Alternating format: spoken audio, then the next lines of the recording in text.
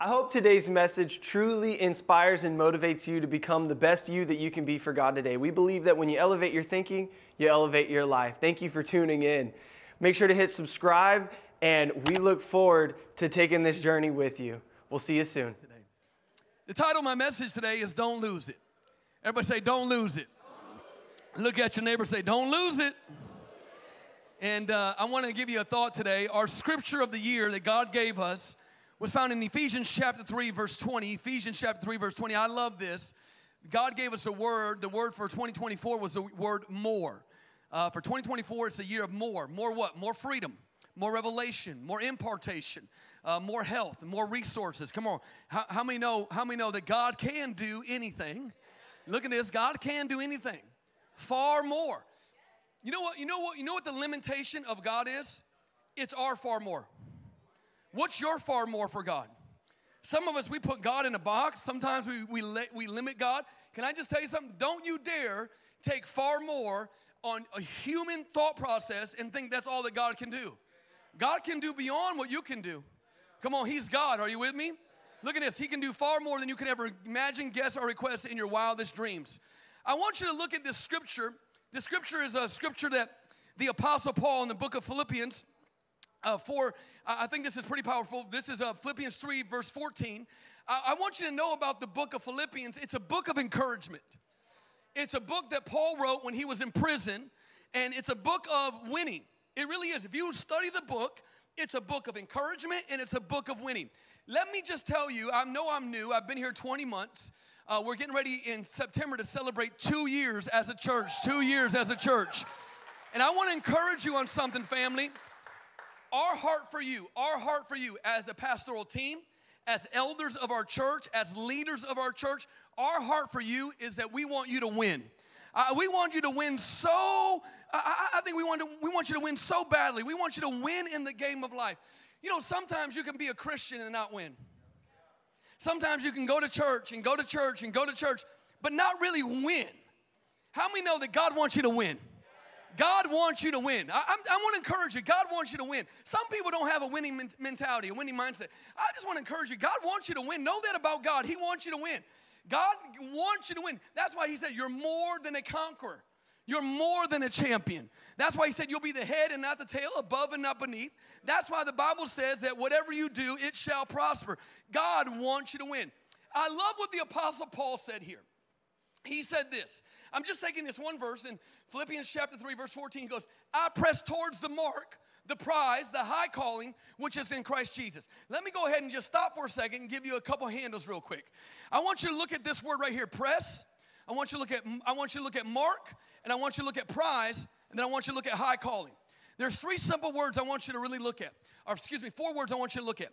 And in these 4 words, you can find these 4 words in this place today. Church, I want you to hear me real quick. This place matters. Why does it matter? Because it's a church? No, church is not a building. The church is a group of people. This place matters. Every place I've been to on my 40-year journey as a believer has mattered in my journey of development and maturity. Every place that you're connected to, that you're a part of, God wants to impart something to you to help you grow and go to another level. Every place that you're connected to matters. When I get with the right people in the right place at the right time, the right things happen in my life. If I get with the wrong people at the wrong place at the wrong time, then the wrong things happen. So in order for the right things to happen, how many know I got to be with the right people? How many know people matter? Your reference group matters, who I spend time with. 1 Corinthians chapter 15, verse 57 says, bad company, guess what? It corrupts good morals. It misleads you into wrong places. So what am I trying to say?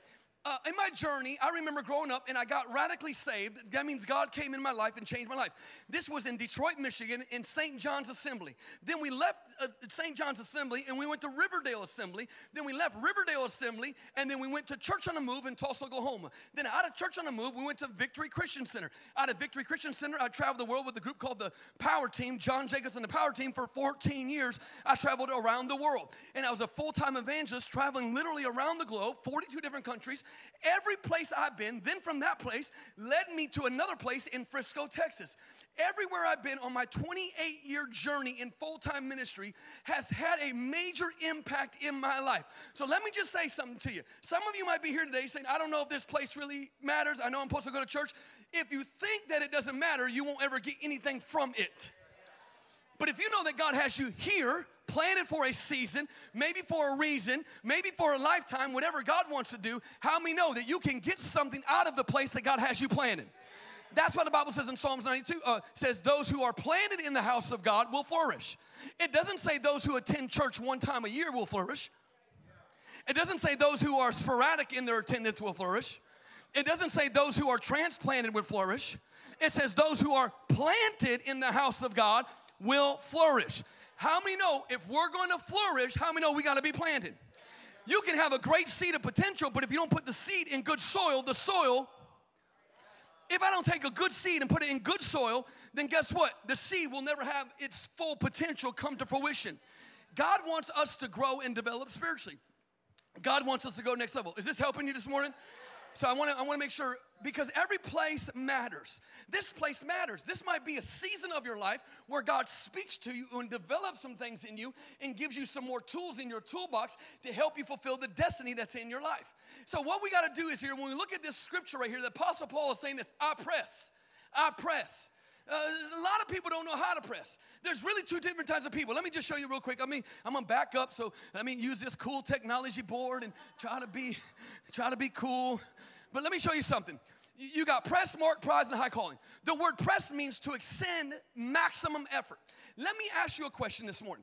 As a Christ follower, as a New Testament disciple, as a believer in Jesus, as a Christian, are you maximizing your effort for God? Are you pressing towards God?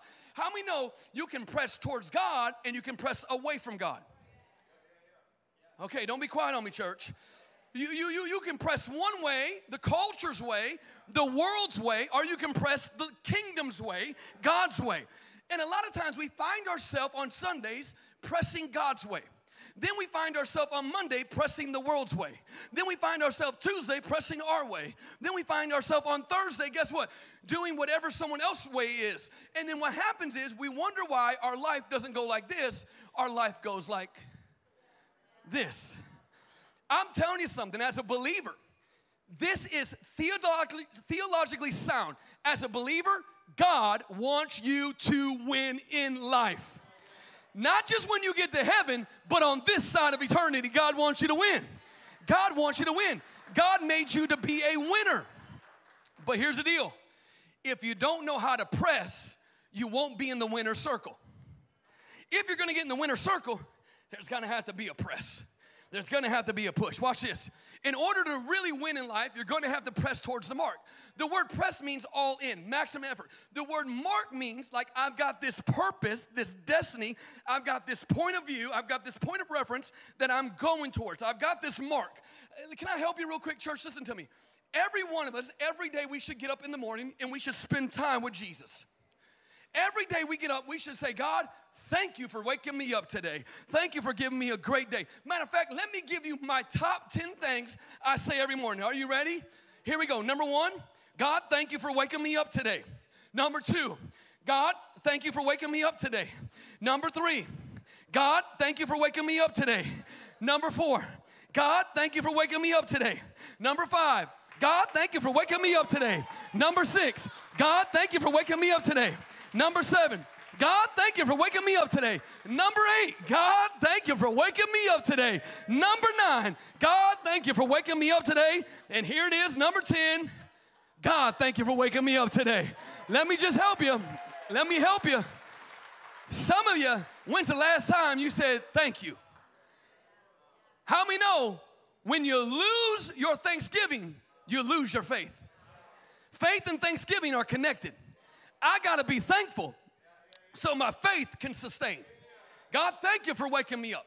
Thank you I got rightness in mind. Because I've been through some stuff in my life that my mind could have been scattered. I've been through some stuff in my life that I could have lost hope along the journey. I've been through some stuff in my life where I could have threw the towel in and walked away from the church and walked away from God. But thank God for his mercy and his grace that's kept me going every day of my life. I'm not saying it's going to be easy. I'm not saying it's going to be a cakewalk. I'm not going to say it's going to be high fives and holy hugs. But what I am saying is there's a press that if you'll press, guess what you'll do? You'll see the mark that God has for you. And if you'll stay focused, guess what's going to happen? You'll hit the prize. See, a lot of people don't think there's a prize in serving God. There's a prize. The Bible says that God's a rewarder of those who diligently seek him.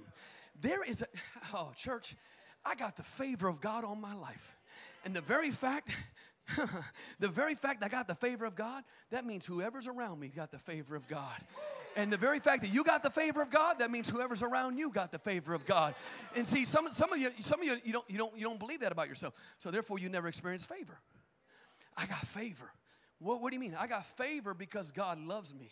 Because I was destined to a place called hell, but by his grace, God reached down and said, no, son, I got you. Hell had you, but now heaven's got you. This is a big deal. This is a big deal. This is a big deal. Because here's the deal. There's a press. Watch this. Then there's a mark, a point of reference. I got to keep my eyes focused. Some of us are drifting. You know why they put guardrails over bridges? So you don't go off the bridge. You know why there's church?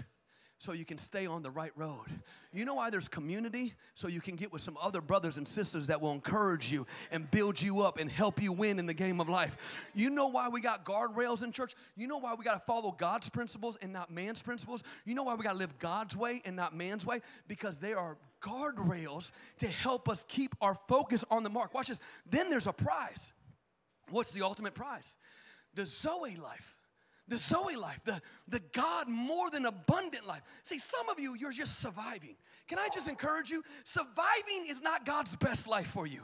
Surviving is not God's best for you. God wants you to win. God wants you to thrive, and not just survive. Some of you have been sinking. You know why you've been sinking? Let me encourage you why you've been sinking. Because you're missing the mark. You're not pressing towards the right direction. And that's when we find ourselves sinking. That's why the Bible says, count it joy, my brothers and sisters, when you go through various trials. Don't lose hope. Don't you dare quit. Why do people quit? Because they start wavering what the mark is going to be. And they think the world has a better prize than what God has. But then there's a high calling. What's the high calling? If you study Scripture, the high calling of a believer is to be a servant of God. In Matthew chapter 18, the disciples are sitting around and they're saying, who's the best? Who's the best disciple? Is it me? Bartholomew? Is it me, Peter? Is it me, John? Who's the best disciple? And Jesus said, no. You guys are missing it. And he grabs a little child by the hand. And he says, unless you humble yourself like a child, you won't be fit for the kingdom of heaven. What is he saying? Unless you come in low. See, a lot of times we talk about platforms, but we don't talk about the pavement. Let me help you. The platform I stand on today was built in the pavement many years ago. Okay, let me help you. I don't just have a platform because one day I woke up and said I got a gift for a platform. No, the platform was developed when I was knocking on doors when I was 19 years old, picking up kids in a bus ministry, bringing them to Saturday morning church, knocking on doors in the inner city complex, handing out Tootsie Rolls and flyers 20-something years ago. That's where the pavement, that's where the development was. That's where the platform was starting to be birthed, that God wanted to use me. But guess where it started? It started outside of the church, being a voice for Him, being a tool for Him, being a living stone for Him. It started outside of the church. God used my life. Every place I've ever been mattered. That was a place of development for 3 years. Every Friday night, we only had one Saturday off. That was Christmas weekend. For 3 years, every Friday night, I'd be knocking on doors. Hey, Pastor Jay's here. They used to call me, I want to tell you my nickname. They used to call me Big Red. I used to say, Big Red is here, and in the Spanish, Grande Rojo is here, Grande Rojo is here. And I used to walk through the neighborhood, knocking on doors, Big Red is here. I got some Tootsie Rolls for you. And I ate a lot of Tootsie Rolls. I know y'all can tell. But here's the deal. And I used to pass out flyers. Hey, tomorrow morning, 8:30 in the morning, the bus is going to be here. We're going to pick up you, your brother, your sister, your mama. We're going to give your mama a free bag of groceries. We're going to pick you up on the school bus. And guess what? There were 60 buses that went out throughout the city. And I was so proud of myself because I was 19 years old and I was a bus captain. Bus captain. A bus captain. I wasn't a pastor. I wasn't an elder or a deacon.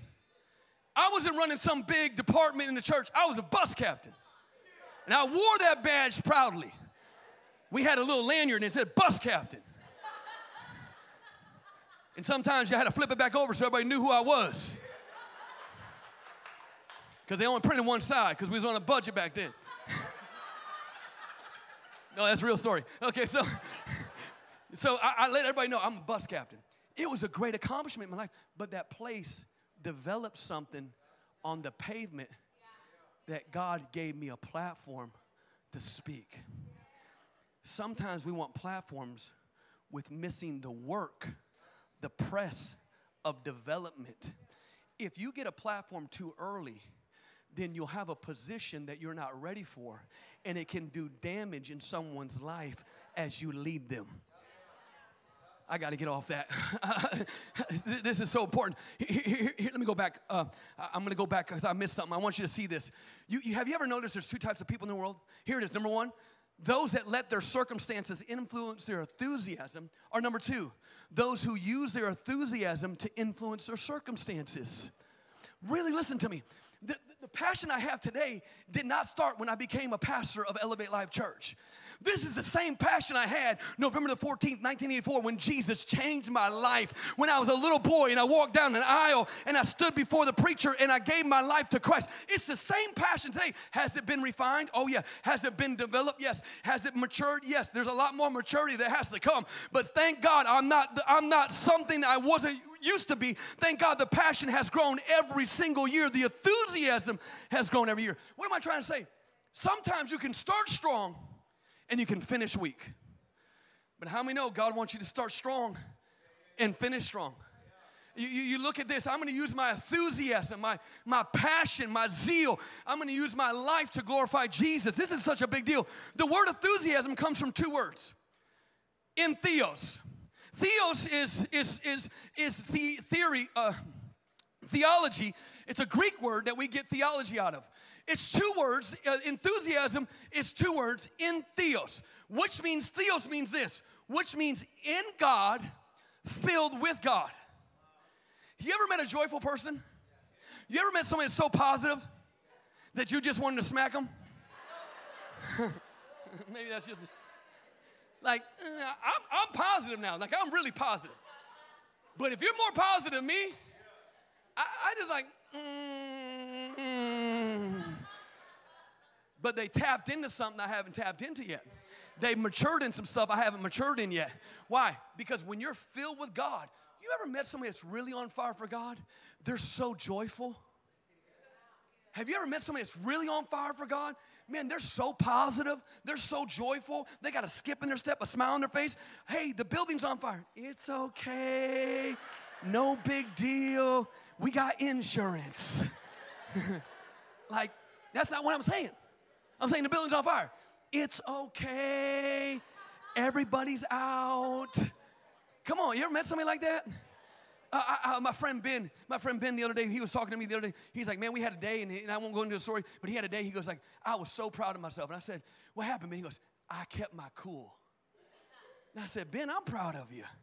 Because he told me the story that happened. I'm not going to tell him his family business in front of all y'all. But if that would have happened to me, I'm like, I might have lost it just a little bit. Come on, you ever met somebody like that? Why? Because something on the inside of them is filled with the joy and the love of God, that God has filled their spirit, that they're so positive.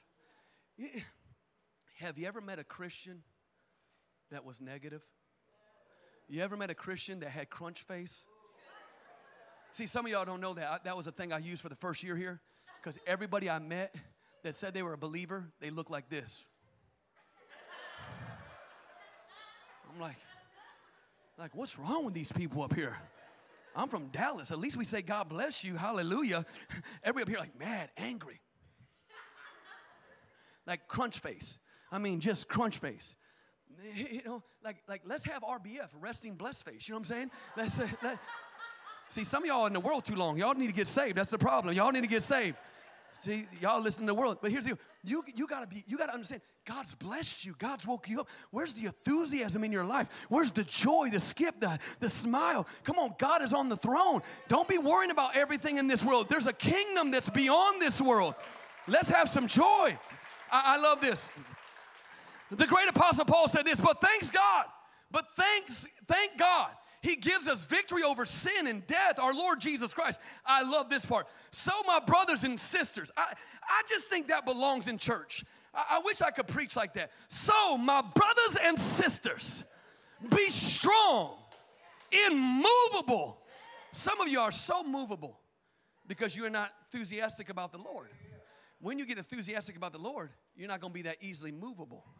Watch this. Always having what? Always work. Now, I didn't put this in the Bible. Some of us need to be very enthusiastically for the Lord. We need to get that thing. Watch this. For the Lord, for you know that nothing you do in the Lord is ever useless. It's not what you do that makes the meaningful, but it's who you do it for.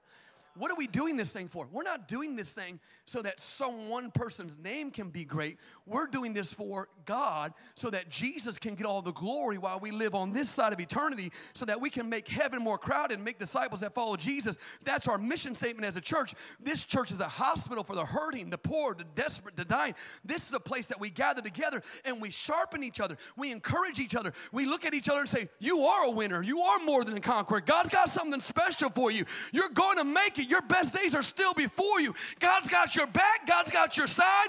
God's got your front. God's for. But here's the deal. If we're not careful, we'll go into man's tradition, and we'll find ourselves being religious, and we'll find ourselves trying to put constraints on what God's going to do through us and in us.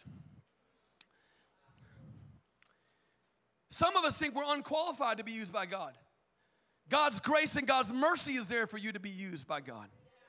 God wants to use your life. You ain't got to have it all together just yet.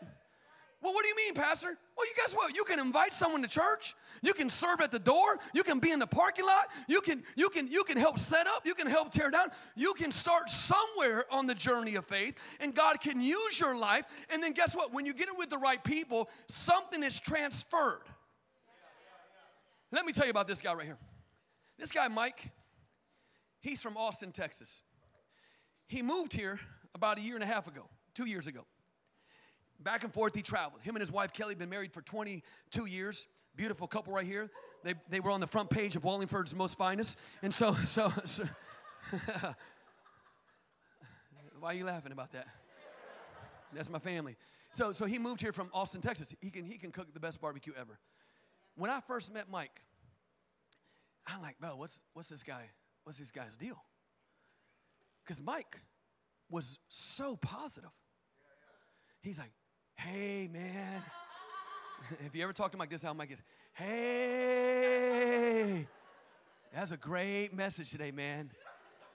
I got 4 pages. That was great. I'm like, okay, cool, dude. Thanks, man. God bless you. Next week, hey, that was awesome. If you get around Mike, what Mike carries will jump on you, and you'll be walking around, hey. And people are like, what's wrong with that guy? What's wrong with that gal? No, this is the kind of people you want to be around. Mike grabbed my heart, but then he grabbed my spirit, and I thought, Mike is going to be one of my favorite guys that I get to spend my life with in Connecticut. And Mike has been by my side ever since. And every time we just had our first service, Mike goes up and say, he's like, hey. Mike is so encouraging. Even though Mike has his own journey, But when you see Mike, you see the love of God pour out of his heart. That's what a believer, that's the fruit of a believer. It's not that we say we're Christians. It's people know that we're Christians by the way we live our life. Francis Assisi said this, use words at all time. No, he said, yeah, use words at all time. If necessary, speak. What is he saying? I messed the quote up. How'd it go? Man, I need some help on the front row, man. You guys, what did he say? Come on, anybody here? Come on. Preach the word at all times, and if necessary, there you go, Kelly, help our brother out up here. If necessary, use words. What is he saying? This is Francis of Assisi is saying this. He said, let your life speak. Let your life speak of the love of Jesus, enthusiasm. Watch this. This is so important. David, you know David, the shepherd boy. You know David who fought the giant. You know David who killed the bear. You know David who killed the lion. Anybody know David? Come on, y'all been in church long enough, you know David. David, guess what he did every day? Every day David, when he was a little boy, he trusted God. Every day David walked with God. Every day David worshiped God. Then you see in this story in 1 Samuel chapter 17, you read this story and you can see with your own eyes the confidence, the enthusiasm that David shares out of his heart. Look at this. David said to the Philistine, look at the enthusiasm, look at the passion, look at the zeal, look at the fire. Look at David not letting the circumstance control his life, but David's going to control the circumstances with his life because God has done something on the inside. Watch this. David said to the Philistine, you come against me with sword, spear, and javelin, but I come against you in the name of the Lord Almighty, the God of the armies of Israel, whom you have defiled. This is a young shepherd boy, 15, 16 years old. This day the Lord will deliver you into my hands. I will strike you down and cut off your head. This day I will give your carcass of the Philistine army to the birds and the wild animals. And the world will know that there is a God in Israel. All those gathered, watch this here, all those gathered here will know that there is not a sword or spear that the Lord saves. For the battle is the Lord's, and he will give you all of you into our hands. This is King David. Listen, this is the shepherd boy. This is the enthusiasm, the passion, the zeal, the fire. This is him. Watch this. This is him knowing that there's a press, knowing that there's a mark, knowing that there's a high prize, knowing that there's a reward. Guess what? This is David. Watch this. Somewhere along David's journey, though, he got comfortable. David, look at the confidence. Look at the confidence that he says. Look at the enthusiasm that he's sharing this against the Philistines. He's a little teenager, and he's sharing with such passion. Then if you study the scripture, you see that David along his journey, watch this, David along his journey started losing his way. Where do we see that? We see that all through Samuel. We see that in 2 Samuel where David should have been at battle, should have been at war. Instead, in him going to war in the fall, David stayed home because he got comfortable. Now watch this. When David stayed home while his men were fighting, David walked on the roof. And he saw something that he shouldn't have saw that led him down a life that he should not have been living. When he got on the roof, he saw this woman named Bathsheba. Bathsheba, she was on the roof and she was taking a shower. And David saw that she was beautiful. David is married and David's looking at another woman. David should have been in the battle fighting with his men, but David got comfortable, he got complacent, he got satisfied with his walk with the Lord, even though that David trusted in God daily, he walked with God daily, he worshiped God daily. The key word there is daily. He did it daily. How many know Jesus can be a mascot or he can be your Messiah? If you just show up to church and you only serve him on Sunday, I'm going to help you, family. He's a mascot. He's not your Messiah. Because when he's your Messiah, you don't just follow him to church on Sunday. You live for him every single day of your life. You serve God every day of your life. You go after him every day of your life. This is such a big deal. This is why we got to be such a people group that are on the push, on the press to saying, God, develop me, grow me, help me mature. Watch this. This is so important. Spiritual enthusiasm is born out of spending time with God. David trusted God daily, walked with God daily, worshiped God daily. But then we find David doing some things he shouldn't have done. David is on the roof looking at a woman who's not his wife. I hope your children are in kids' church. Because I'm not going to keep it PG. I'll keep it PG. So he's looking, and because he was not at battle, he got comfortable and complacent in his walk with God. Now he found himself what I call drifting, losing enthusiasm, losing passion, losing fire for God, losing the commitment, losing the zeal. Are you with me? And then David fell into great sin.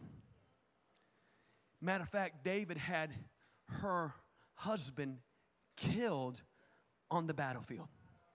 Not only did David commit adultery, but David also, watch this, David also committed murder. So now we find David at the course of his life. When he was a young man, he was on fire for God. But somewhere along the journey, he stopped trusting God daily. He stopped spending time with God daily. He stopped praying daily. He stopped worshiping daily. Now we find David on this journey as a king in so much turmoil. Make a long story short, David has to get it together. The prophet Nathaniel spoke to David that God spoke to him. And then this is when David penned these words. He penned these words in Psalms 51. This is what David said. He said this to God. He repented. Repent means the turn of your way. It means you're going one direction. It means to literally do a 180, turn and go back the other direction. He repents. Watch this. This is what David said. This is what the King David said. The shepherd boy, the one who fought the lion, the one who fought the bear, the one who defeated the Goliath. This is what David said. After he made so many mistakes, here's what David said. God, create in me a pure heart. Oh God, a renewed, steadfast spirit within me. Do not cast me from your presence or take your Holy Spirit from me. Restore to me the joy of your salvation and grant me a willing spirit to sustain me. This is so important. This is where we got to come back to the Father, not coming back here at this level, but we're coming in low saying, God, created me a clean heart. Forgive me. I'm going to get back up. I'm going after you. I thank you for your grace and your mercy today. God, I missed it, but guess what? There's mercy and grace at the cross. So David, he started strong, and in the middle of his life, he started missing it.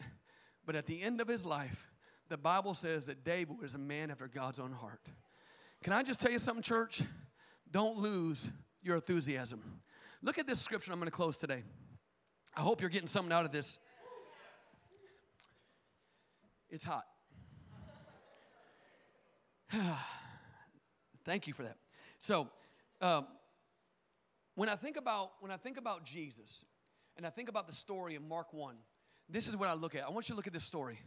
Very early in the morning, while it was still dark, Jesus got up, left the house, and went to a solitary place where he prayed. Everybody look at me real quick. You see this in the book of Mark. We find this in Mark 6, 14, and 15, where Jesus got away and he prayed. If Jesus, the Son of God, got away and prayed to the Father, how much more should me and you pray to the Father? Okay, I'm going to say it again. How many know it's not about coming to church, it's about being the church, but spending time with the one that created the church. So here's the question today. Here's the question I want to ask you. Where is your secret place? Is your secret place on the commute to your work? Are you talking to God, praying to God? Do you have a secret place in your home?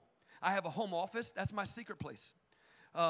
Sometimes when I want to switch it up, I go down into my gym in my basement. I have a full-blown gym down there, and I go down there and I just sit on the bench, and I haven't touched weights in a long time, but I sit down there.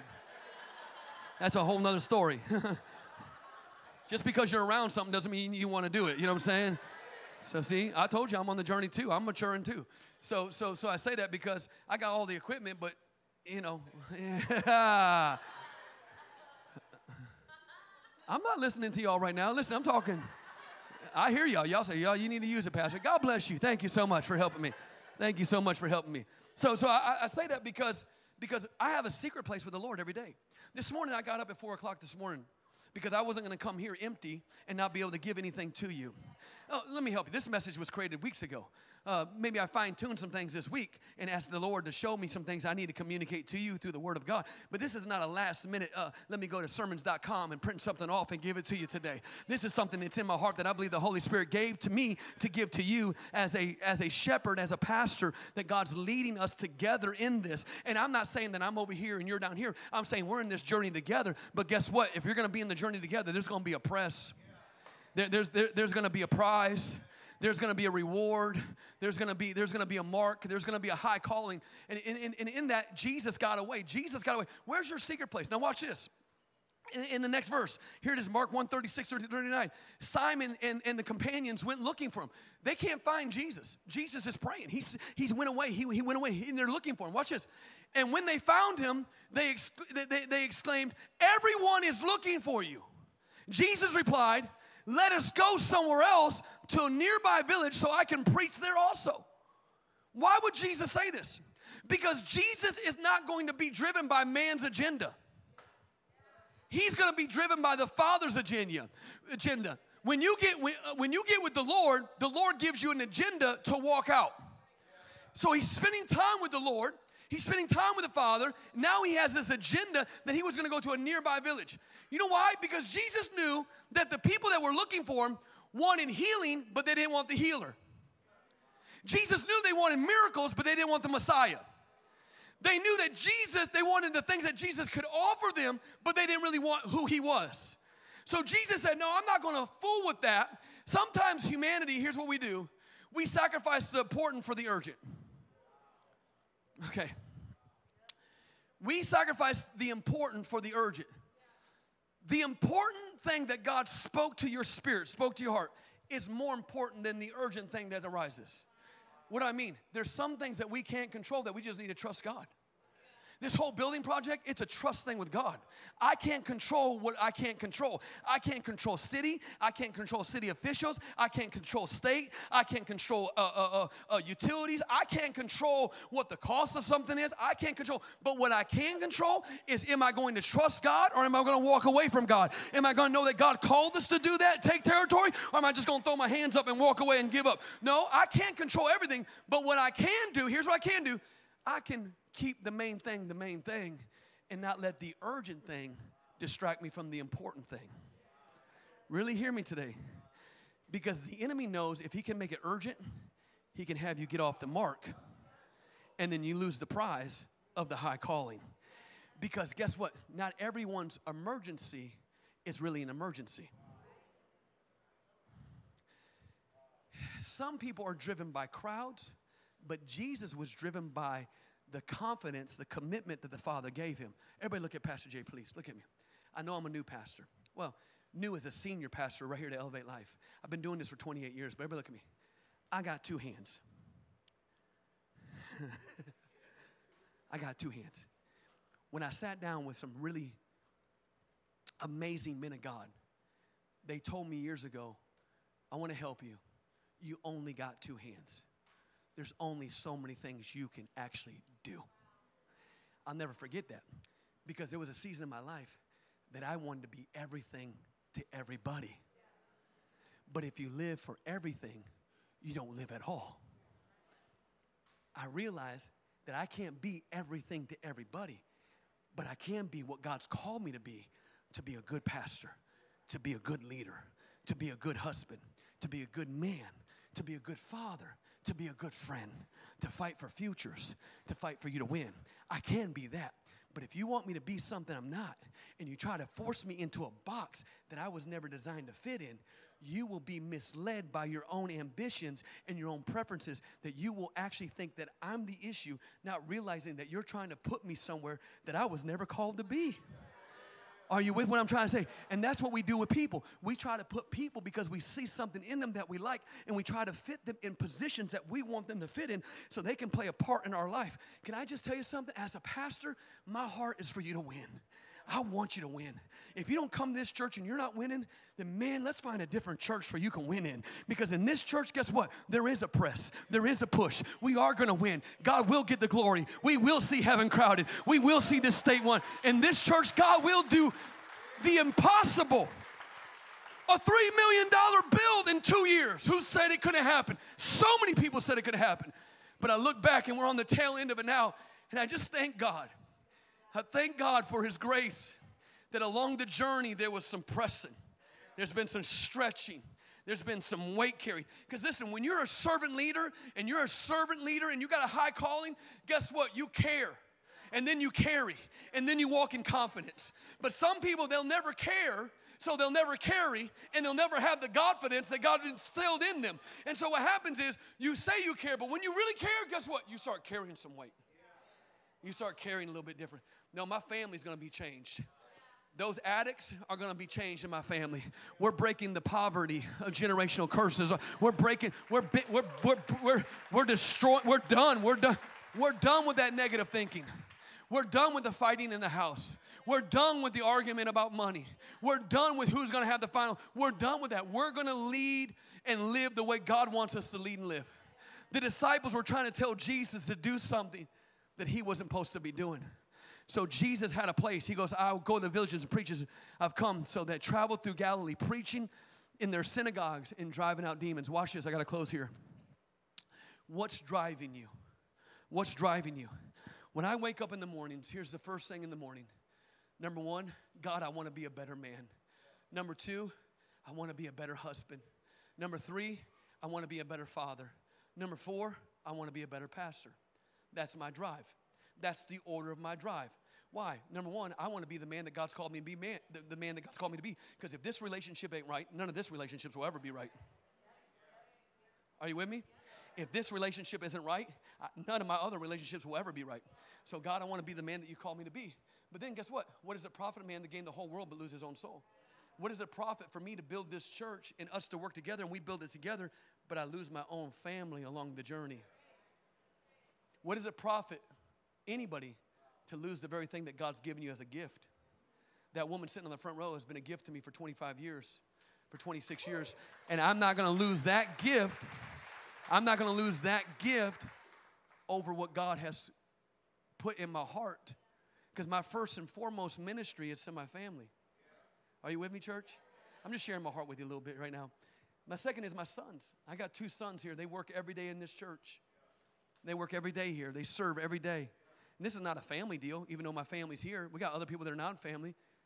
But this is a place where I want my sons to develop the heart and the heart for God and the heart for a community and the heart for people. Because we live in a world where it's really selfish today. We live in a world today where everybody's looking out for them. And we got people that are dying and going to a place called hell, literally going to a place called hell, that one word from us could change the trajectory of their whole entire life if we would be encouraging, if we would be loving. And instead, we walk around with crunch face, and we got Jesus on the inside of us. We shouldn't have crunch face and have Jesus on the inside of us. That's why it's called self-leadership. I got to lead myself. Guess what? The Bible says a man that doesn't lead himself well is like a city with his walls torn down. So when I lead myself well, guess what? I'm protected. My daddy used to tell me this, and my dad's a preacher. My dad's a pastor. He says, listen, have a tender heart but thick skin. Have a tender heart but thick skin. But you know, you can be in church for a long time and you can get a thick heart. And you can miss what God wants to do because you've been hurt. Can I just tell you something? There's not a perfect church out there.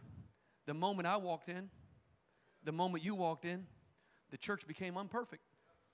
Hello, somebody. But guess what? Thank God for his grace. Thank God for his mercy that picks us right back up and dusts off our knees and keeps us going. So I say that because there's an order to way to live, to press. My press is towards God. Then watch this. My second press, here it is, towards my wife, my best friend. Then my third press is towards my children. And then my fourth press is to be the best I can be for you. That's the heart of what I got. And then there's other things, but what's driving you? This is what wakes me up. Watch this. Watch this. Now, here's the end of the story. Now a leper came to him, imploring him, kneeling down to him, and saying to him, if you are willing, how many know God's always willing? How many know we got to ask? The Bible says in John 14:14, if you ask anything in his name, he'll do it. Watch this. If you can make me clean, then Jesus, moved with compassion, stretched out his hand, touched him, and said to him, I'm willing, be cleansed. And as soon as he spoke, immediately the leprosy left him, and he was cleansed. What's the whole story? What's the whole story? Watch this. Here's the third point. Are you willing to do what you've never done? What do you mean? Let me give you context as I close. Old Testament law, Jesus is in the New Testament. Old Testament law says if you had an ailment, if you had an illness, if you had leprosy, you had to be away from somebody 50 paces. Watch this, 50 paces. Some of you read that, you didn't understand maybe context yet. 1, 2, 3, 4, 5, 6, 7, 8, 9, 10. That's 10. 50 paces. If I had leprosy and you were coming near me in 50 paces, I have to scream, unclean, unclean, stay away, unclean, unclean. I got leprosy, unclean, unclean. Don't get near me, unclean, unclean. Let me help you. Humanity will always call out your condition, but God sees your identity. Listen to me, listen to me. God sees who you're called to be, not who you are walking in. God sees something great. So he is crying out, unclean. But when he sees Jesus, he's willing to do something he's never done. Guess what he does? The Bible says he walks towards Christ and he kneels down.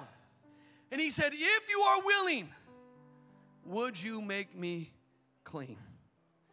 And Jesus spoke, I am willing, be cleansed. And immediately when the Lord spoke, the Bible says immediately when he spoke, guess what? He was cleansed. He could have got stoned. He could have been put to death because he broke the old covenant law, because he came in close of 50 paces. He came too near. He was unclean. I think about my own life. I was unclean, but thank God for his grace. Thank God I came towards him saying, Jesus, I'm broken, I'm hurting, I've been abused, I've been misled, I've been mistreated, I come from a broken family of addicts, but God, I need you in my life to do something that only you can do. And I knelt down before him, and he changed my life forever.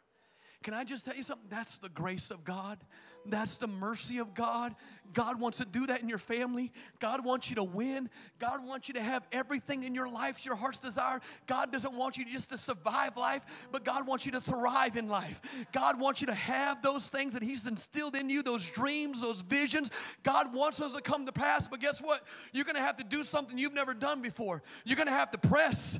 You're going to have to be in a secret place. You're going to have the right motivation, the right drive, because if you don't get the right drive and the right motivation, you'll be misled, and you'll think you'll work your whole life for a platform that didn't really matter at the end of your life. Can I tell you something? The only reason I'm in Connecticut, it's because there was a God in heaven that sent me and my wife here 20 months ago. There's no other reason why I'm here.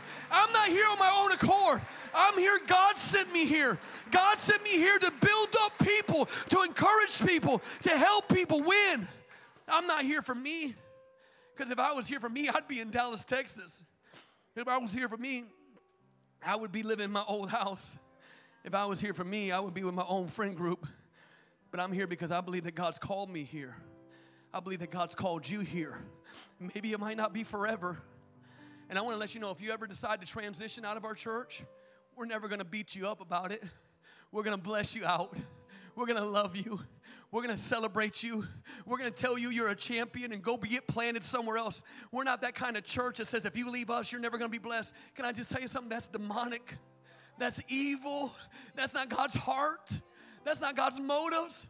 God wants you to get planted, because when you're planted, you flourish. You get stronger. But let me tell you something. Our church is, we believe in you. We're going to help you. You ain't got to be perfect to come here. You can have tattoos, you can have piercings, you can have purple hair, blue hair, yellow hair, no hair. You can be like me. I don't care. We're going to love you and we're going to help you. It might not be God's best for your life, but we're going to believe that God's going to pull you out of whatever mess you're in, and he's going to set your feet on a solid foundation, and that God's going to get all the glory at the end of your life. We're never going to beat you up, but I promise you, you will be built up.